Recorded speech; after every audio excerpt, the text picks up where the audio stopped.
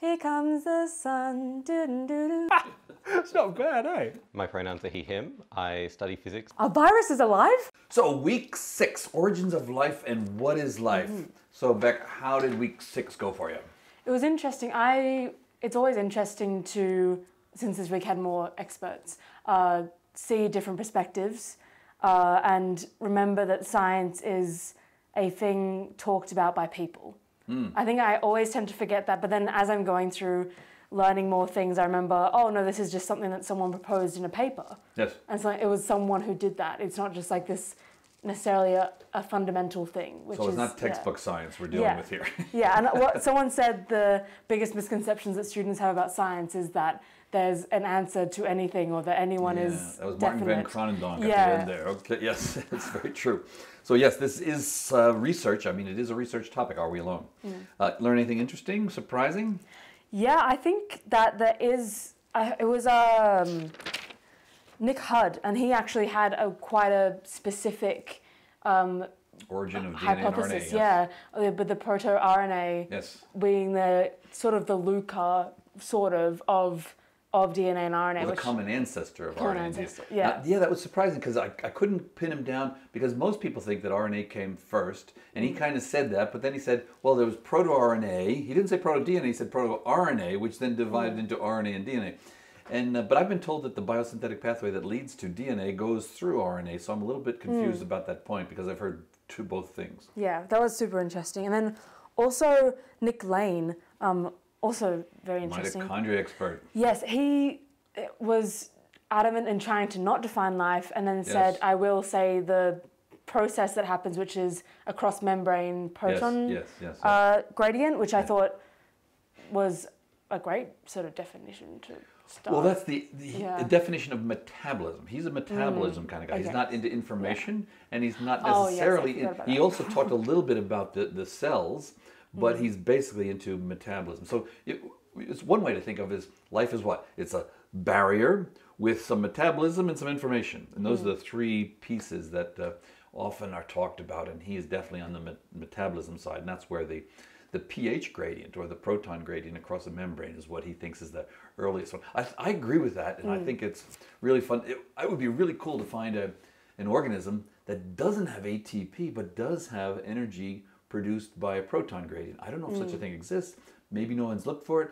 I've never heard of it. Isn't every chemical reaction or every energy sort of a proton transport? No, that's not... Well, it's a redox reaction of some kind. Yeah, it's a redox reaction. So you're essentially you have an electron that's falling down into a deeper well. So that's where the energy comes from. But that can be done and transported around with ATP, or it can be linked to the membrane as protons come across. What's ATP again? Adenosine triphosphate. Right. Okay. And then that makes up. This is my non-biological knowledge. What does that? This ADP gets another adenosine diphosphate, gets another phosphate, it becomes triphosphate, and then it goes around and then it breaks. When ATP breaks into ADP, some energy is released, and that energy can then get distributed to drives almost every chemical reaction that needs to be driven uphill. Okay. In a life form. That sounds okay. So very important. It's the energy currency. It's like $1 or something. Okay. It's the energy. But it might be the case that proton gradients preceded that. Yes. Because ADP is turned into ATP at the proton gradients, at the membranes, ATP synthase. And so you have protons falling across the membrane because of the gradient, and that produces the ATP out of ADP. I did write down ATP synthase. To ask about. Yeah. Those are some of the earliest things. I mean, that's when the first currency turned into the second currency, I guess. Oh, cool. Cool. Well, metabolism is very important for life. All right. How about did you unlearn anything? I think I just unlearned that there was any consensus on anything. Good. Again, as I should probably in university. You come into university to unlearn things. That's what I think. That's what I think. And that's my biggest joy as a professor to teach people to say, no, what you learned is wrong, and here's what the truth is. How about any of the videos? Do you have any favorite video? I liked, I think Kathy Campbell, she was cool. Yes. I thought she was cool. And also Laurie Barge, yes. the astrobiologist at She's JPL. no nonsense, Laurie Barge. I liked her. She was cool. She was just like, this is what it is, and that's my position. She knows what she wants. And Mike Russell was also very interesting. Yes, he is. He was cool. Were you able to click on any of the extended interviews of the people? Not yet. Not yet, okay. Just for people who aren't familiar, including me, what was N2 fixing, or the term fixing? N2 fixing. So you're breathing 80% nitrogen right now, right? So nitrogen. And your body is got lots of nitrogen in it. So the question is, but you breathe it in and you breathe it out. You don't get it into your body through breath. Oxygen, you do get it through breath. You breathe it in. Oxygen is important. So, but you can't breathe nitrogen in and put it into your body. You have to get nitrogen from, bread and whatever else you eat, the food stuff. Now, but then again, how did the nitrogen get into that bread or the wheat or the trees? And the answer to that is nitrogen-fixing bacteria. Right. N2 is just molecular nitrogen. So fixing it onto the... Pulling it out of the air and then creating the molecule that has N in it, ammonia or CN, I don't know, something with N in it. And that's the nitrogen-fixing bacteria. And that had to be there in order for life to have a supply of nitrogen. Okay. Cool. And then also, with the whole HOCNPS situation, and it was 98% of about life. 98%. So do you think the other 2%, like the sort of any other rare metals that are in us, do you think they have a very significant contribution? Yeah, that's an important question, and I don't know the answer to that. The HOCNPS is just about raw abundances, but there are lots, like iron, for example. That's something that seems to be important in life all the way back to the estimates of the origin of life.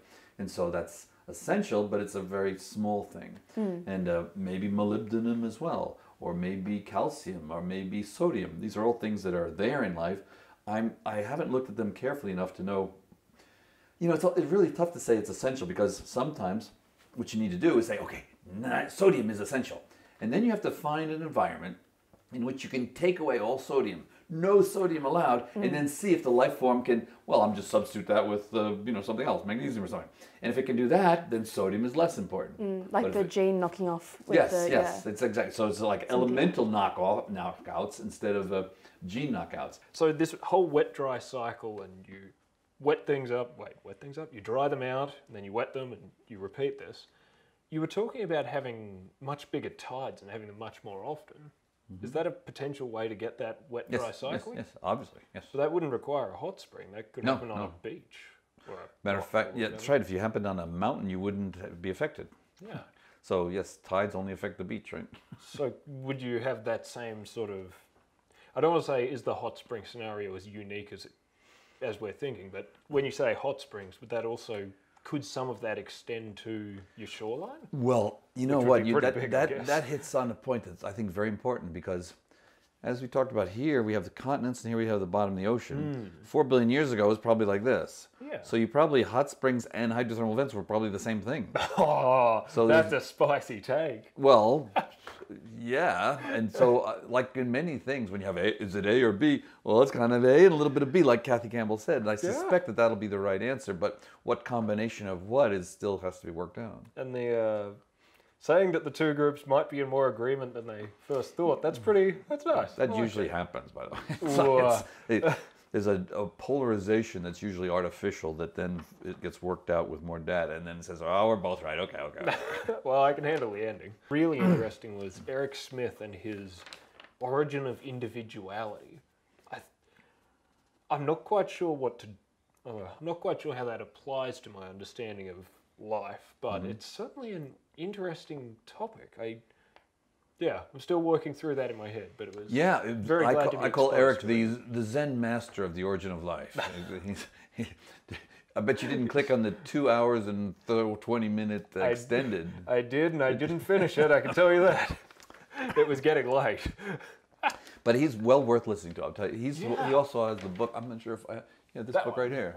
So he's the author of this book here that I can recommend. And oh God, Eric Smith it left me staring at the ceiling and wondering things all night. So that's probably the best kind of interview. Yes, that sounds good. Okay, Eric will be happy to know that, and I doubt I'm the first. He's well valued in the astrobiological community but he is a hydrothermal vents kind of guy. I don't think he's.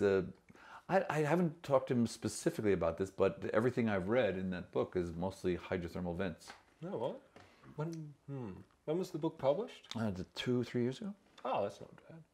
How about Jochen and me arguing about convergence and deep homology? I really, really like Jochen's description of having a degree of independence. It's not a matter of saying this is independent. It's more independent than another. Yes. I thought that was a really lovely way to describe it, and it incorporates your deep homology without neglecting the idea of similar solutions to environmental pressures. So I thought that was really, really cool.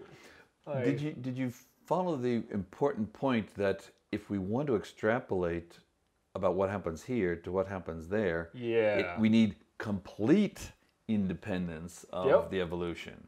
Yeah. And do you want to push back on anything that was any expert said or I said? Well, there was one thing that I certainly have an interesting question about. Okay. When you talk about multiple origins, so multiple independent origins. I mean, that's what. No, I mean, use the word. No, you have to. Otherwise, multiple doesn't mean anything. Multiple independent origins. Well, I mean, if you form the very first cell. First cell. Oh, I don't know about that. First RNA. First something in. Wait, let me push back on that. Yes. Do you think there was a first human? I don't know. I would say definitely not. There was no such thing as a first human. Huh. You say if there's a first human, her parent was not a human. Yeah. And her daughter was. I mean, that sounds silly to me. That's fair enough. So that means there's no first human. All right. Similarly, there's no first whatever it is you're going to say. Yeah. I was just meaning to say if what we think of as, I don't know, say prokaryotes, or if RNA even, was formed in both deep sea vents and, hydrothermal vents and hot springs, how would you know that? How would you see that? Well, presumably it's different environments, and they would use different base pair nucleotides, for example. You would, there's ACGT, and ACGT might be in the hot springs, and then AWPX in the hydrothermal vents, and then maybe they would compete, and maybe one would lose, and then this would become the common ancestor, the LUCA, because you've gotten rid of the things that were alternative biochemistries. Is it possible that you could incorporate something from one into the other? Yeah. Well, that's in some sense, that's what eukaryotes are. They're kind of a type of archaea, but it has lots and lots of metabolic stuff from bacteria. Huh. And that's the horizontal gene transfer is one way to do that. Endosymbiosis is another way to do that. And not having a cell membrane to isolate you is another way to do that. Okay. I'm really sticking my neck out and saying there's no definition, and anything that, agreeing with Nietzsche says anything that has evolved cannot be defined. Very few people agree with that. What do you think? I like the idea of the sliding spectrum. So you have aliveness, not just dead or alive, but aliveness, more alive, more alive, more alive. Yeah, I like the sound of that. And if you have that sliding spectrum and you have something that goes along with that, so whether that is amount of information you can transfer, whether that is, I don't know. Amount of information. So if you have more information, you think you're more alive. Just thought I'd throw some description in there. Well, it's a very common thought. And for example, last week... That a flash drive's more alive than I am. Oh, that'd be scary. Well, if you get bigger and bigger USB sticks, are they getting more alive? I don't know. I would say no. Damn. I would say no. But, we have an Australian lungfish. It has something like, just last month, its full genome was sequenced, and it had 14 times the amount of base pairs. We have 3 billion, and it had, 45 billion or something. God. Oh, no, not 45. 3 times 14, 45 or something. Yeah. So, it had that. It was much, much bigger. So, would you call that more alive because it has more information? Well, what I'm wondering is, if you have this spectrum where you have less alive, more alive, and then you have something tied to it, whether it is information transfer, so, whether why do you want to make this? Why do you want to make it a one-dimensional scale? Are you not, that's you're a not cool happy idea. With 2 dimensions, 3 dimensions, n dimensions? I mean, we can have 100 if you like. Well, I would like because I don't because the one-dimensionalization. I mean, it's easiest to think about from non-alive to alive, but then then you want to keep on going and say more alive, more alive. So That's in fair. a million years, will our descendants be more alive? Probably, because they'll define life in a different way. And then they'll look back at us and say, oh, you guys weren't completely alive. But that's the one-dimensionalization. But there's n dimensions, and life goes in so many different directions that I wouldn't. But then once you get n dimension, you say, well, this one has more of this, but less of this, and has more of this, but less of that. And which one's more alive? So you've got your n-dimensional model of what is Well, life. well, Do you have usually- any favorite dimensions? Well, here? usually the favorite dimensions of origin of life researchers are membrane, isolation, not complete isolation, but, you know. Oh, okay. I was So- going to say, that seems a bit... I mean, but this is the isolation concept that you liked with Eric Smith, and that is, you can have hermetically sealed and you're dead. Is If you- isolation the same as individuality? Yeah, That's all right. yeah, I yeah. just thought So you clarify encapsulate that. something, but you have to be able to move in and out. But you have to control the in and out. Okay. So if you're completely sealed, you're dead. If you're completely open, you're open to all things, and so you're not even an individual, right? So that's a one-dimensionalization of how much back and forth there is, how open or closed you are. Then there's the extracting energy out of the environment. How much can you do per unit mass or something? That's the metabolism. And then you have the amount of information which allows all of this to happen from one generation to the next. Are we getting closer to answering the question, are we alone, or are we just deconstructing this? I think we're certainly getting further away from some of our potentially not entirely correct assumptions at the beginning. So you think we're doing a good job of unlearning our assumptions? I think that's a much better way to put it. So it seems that the development of life, it's important to have tectonic activity or a moon. Well, I don't know. Now let's suppose for the hot spring scenario, actually the hot spring scenario does not rely on the moon's tides for wet, dry cycles. It relies on evaporation, rain and then evaporation, rain and evaporation. The same kind of thing that you get at Yellowstone, and the tides are not there. Tides are, if you're in a tide pool. I mean, Darwin's original proposal was a tide pool where you would have these tides coming in and out and then wet, dry cycles that way. But notice that maybe the geothermal energy is not as much there. If you had photons as the source, then a tide pool that wet and dries would be good. But apparently, photosynthesis was late, and that seems to indicate that you needed the redox potential chemotrophy of hydrothermal vents or hot springs. Okay. So that's why the ocean tides are maybe not necessary for either one of those. Or I'm wrong. I think an astrobiologist, most of them would say, oh yes, you need plate tectonics for life. But, maybe. I would say the answer to that is. And this is very much assuming that the life follows the same origin as our own. You touched on it briefly, but it's not entirely out of the question that it could have a completely separate origin based on the same laws of physics. I agree, except that what we're looking for when we ask whether plate tectonics is necessary for life is something more general than what the basic biochemistry is. It's basically saying, does it need to breathe? How much does it need to have a breathing mode, not only with the atmosphere, but with the nutrients in the ground? And that's more or less the question. And you can look at life today and say, okay, what fraction of life is in intimate contact with exchanging gases with the atmosphere? And I would say, well, we are certainly, but not all life is like that. And I suspect that not all life is as dependent on plate tectonics as many people imagine it is. So, did you like the interviews? I did like them. The way that the information was packeted, in particular, perhaps was a little bit disjointed compared to what I'm used to in terms of these courses, which is very much being like spoon-fed information. One thing that really interested me was the discussions of the particular biochemistry of these hot springs and the wet, dry environment, and how they were discussing sort of the early lipids and what could be considered like early cell barriers, and how they would flatten out and when it's wet and then close back up when it's dry. Do you think that there's much credence in that being an early cell barrier? Because it seems to me like the timeline doesn't quite Well, no. I mean, people have done work by, let's see, Dave Deemer and others have taken meteorites and taken lipid out of meteorites and then seen that, hey, in water they form these micelles, they're single layers and they're also double layered lipids. And so lipids don't seem to be what's hard. The hard part seems to be evolving transmembrane proteins that can turn that lipid layer into a differentially porous membrane that lets in the things you want and pushes out the things you don't want. What about the sort of disconnect between the two?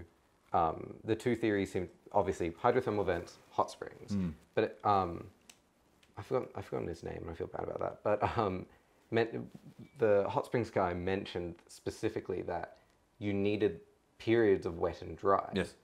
Whereas that would be completely impossible in a hydrothermal Yeah, that was Martin vent van scenario. Kranendonk who said that. Yeah. And I'm not quite sure he's right, because if you notice carefully, if you pay attention to the wording that Kathy Campbell, who is a collaborator with Martin, she said that you can get that inside of rock. Okay. And so that would enable a hydrothermal vent scenario to have these H2O leaving groups, rather than the naive impression that if you're in water, you can't produce more water. So I'm interested in that particular detail. So whether can you eliminate hydrothermal vents based on just the requirement that water is the leaving group when you're polymerizing these biomolecules? And Kathy Campbell seemed to suggest that you couldn't eliminate the hydrothermal vent scenario